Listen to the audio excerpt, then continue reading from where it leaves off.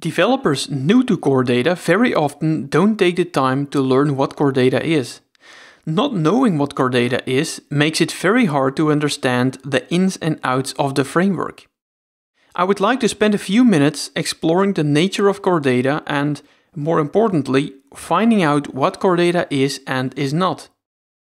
Core data is a framework developed and maintained by Apple. It has been around for more than a decade and first made its appearance on macOS with the release of macOS Tiger in 2005.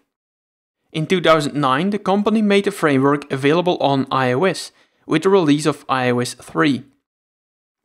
Core data is the M in MVC, the model layer of your application.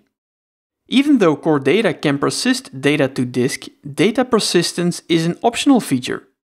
Core data is first and foremost a framework for managing an object graph. You have probably heard and read about core data before watching this video. That means that you already know that core data is not a database and that it manages your application's object graph. Both statements are true, but what do they mean? Remember that core data is first and foremost an object graph manager. But what is an object graph? An object graph is nothing more than a collection of objects that are connected with one another. The core data framework excels in managing complex object graphs. The core data framework takes care of managing the lifecycle of the objects in the object graph. It can optionally persist the data to disk, and it also offers a powerful interface for searching the object graph it manages. But core data is much more than that. The framework adds a number of compelling features, such as input validation, data model versioning, and change tracking. Even though core data is a perfect fit for a wide range of applications, not every application should use core data. If you are in need of a lightweight model layer, then core data should not be your first choice. There are many lightweight libraries that provide this functionality. If you are looking for a SQLite wrapper, then core data is also not what you need. For a lightweight performance SQLite wrapper, I highly recommend Gus Mueller's FMDB.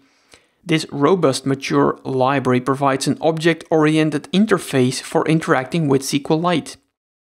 Core data is an excellent choice if you want a solution that manages the model layer of your application. Developers new to core data are often confused by the differences between SQLite and core data.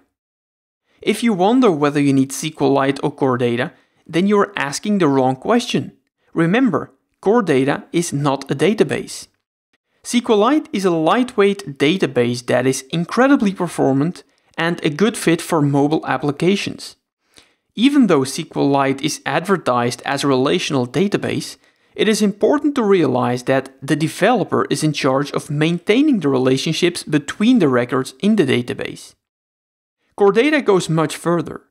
It provides an abstraction that allows developers to interact with a model layer in an object-oriented manner. Every record you interact with is an object. Core data is responsible for the integrity of the object graph, ensuring the object graph is kept up to date. Even though core data is a fantastic framework, there are several drawbacks. These drawbacks are directly related to the nature of core data. Core data can only do its magic because it keeps the object graph it manages in memory. This means that it can only operate on records once they are in memory. This is very different from performing a SQL query on a database. If you want to delete thousands of records, for example, core data first needs to load each record into memory. It goes without saying that this results in performance issues if done incorrectly. Another important limitation is the threading model of core data. The framework expects to be run on a single thread. Fortunately, core data has evolved dramatically over the years, and the framework has put various solutions in place to make working with core data in a multi-threaded environment much safer and much easier. For applications that need to manage a complex object graph, core data is a great fit. If you only need to store a handful of unrelated objects, then you may be better off with a lightweight solution or simply using the user defaults system.